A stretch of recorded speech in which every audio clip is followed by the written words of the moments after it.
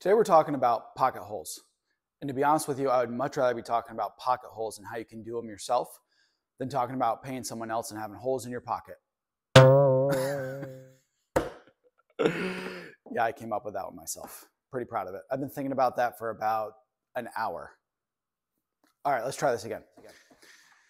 So today we're talking about pocket holes. Pocket holes are used to join boards together. Typically it's a joint in the corner. And you have multiple options for the way you're going to join boards together. You've got the mortise and tenon joint, you've got a dovetail, you've got biscuits. To be honest with you, when you look at the mortise and tenon joint, however, compared to the pocket hole, you're looking at probably double the strength with this pocket hole. So we're going to focus on these today. There's another jig out there from Craig.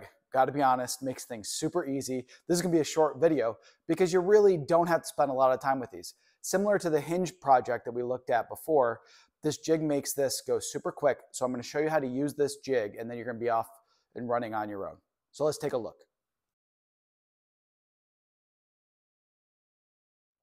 So I promise you this will be a short video, and that's exactly what it's going to be because pocket holes are so simple to do. Thanks to Craig and this jig they made, you could be at any experience level and get these done in a matter of minutes. So let's take a look at what they've included in the kit. Within the kit itself, you've got the actual jig. This is going to be your bench jig. You know, this is a little bit large to be able to carry to your workspace if you've already started working on a project. But if you've got a whole bunch of boards already assembled and you need to take the jig to your boards, they've got this smaller version that you can put right onto your board. And so all the magic really happens inside of this guy right here. And I'm going to show you how to use this in a second here when we put together boards. But you do, again, similar to everything else that we've talked about in previous videos, you do need to know what your board width is because that's going to matter when we set this jig. It's going to go for the exact thickness of your board and drill the right hole in the right spot. So make sure you have the board thickness before you get started on this. Beyond what we've already talked about, you also get this dust collector. Drilling pocket holes, you would be surprised at how much dust you end up with, how many wood shavings. And so you can pop this in here when you start, and you can hook up your shop vac to it. If you have a dust collection system like I do, it's just integrated inside of my workbench. You can just plug it in right there. That'll help keep some of the sawdust from floating obviously into your workspace, especially if you have a smaller workspace or you're doing it inside your house. Keep it clean, keep it tidy. That's the way to go. So let's take a look, see how we can make these pocket holes. All right, I promised we could do this quick, and that's exactly what we're going to do. So I've measured my board thickness, and we're going to do a 3/4 inch plywood today. One of the first things you need to do is take the drill bit that it comes with and make sure that the collar matches whatever your board width is. And the jig has measurements on either side to make sure that you put the collar in the right spot. So because I have 3/4, I've already gone ahead and set this up, but let me show you what we're going to do. We're going to lay this here, and you loosen the collar with an Allen key as necessary, and you'll lay it down and you'll slide this to line up, in my case again 3/4 inch. And so you'll see you definitely don't want to go to the tip of your drill bit. You want to go all the way down here, and we've got 3/4 lined up and ready to go. The next thing we're going to do is we're going to take the piece that we actually use to put our holes into. This also has the board thickness. Again, we need to go to 3/4.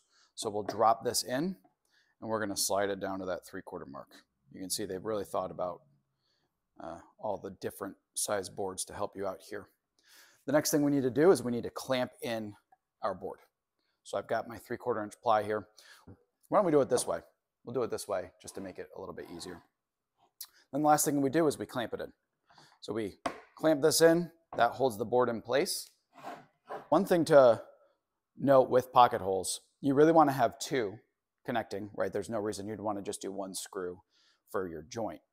The way this is set up, if you don't have enough room to do on the wide side here, you can still do the B and the C. So we're going to go ahead, we have enough room. We're going to do the A and the C here. So we're going to drill 2 pocket holes in A and C. And now we can get our drill, put our drill bit in,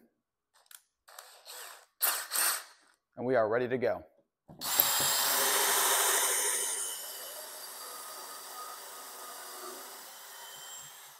You can see the mess, as I said, that it's already creating here.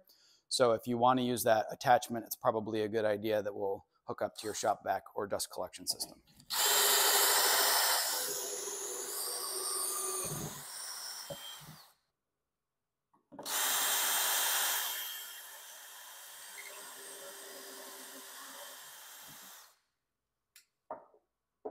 And now our pocket holes are drilled. Let's go ahead and connect these boards. So we're going to attach this to this board here. I've got my 1 1/4 inch screws for this. These are the square head. And it does come with a bit that's long enough to go through the hole, so that's great. Just obviously make sure when you're measuring, you get the right length of screws for your job. So we'll go ahead and put this screw in. You can clamp this. I feel like just given the design of the holes, once I get it lined up, I'm in good shape to put it in there. And then we'll do the other one.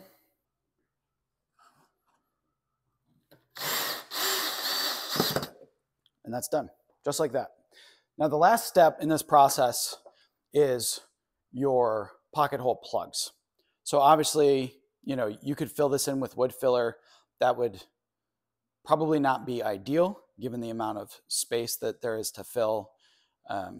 What I like to do is just get these pocket hole plugs that you can readily get out there. They do make them with different types of wood. I typically just get the paint grade ones. And you stick these right inside. I would use a little bit of wood glue and stick it inside just to make sure that's in there well. And then you slide it in, let it dry. And then you could either use, like some of these go in nicer than others. You can use a flush saw if there's too much sticking up, but otherwise you just sand that down a little bit and then you're ready to paint. I promise it'll be quick. Hopefully that was quick enough for you. We were able to drill 2 pocket holes today into this 3/4 inch board to join it to this other one.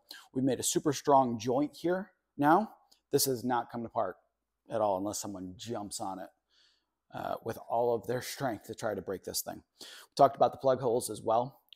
You can get these plugs, and that way you can fill the hole without having to worry about getting some wood filler and messing with the amount of volume that you would need in those spots.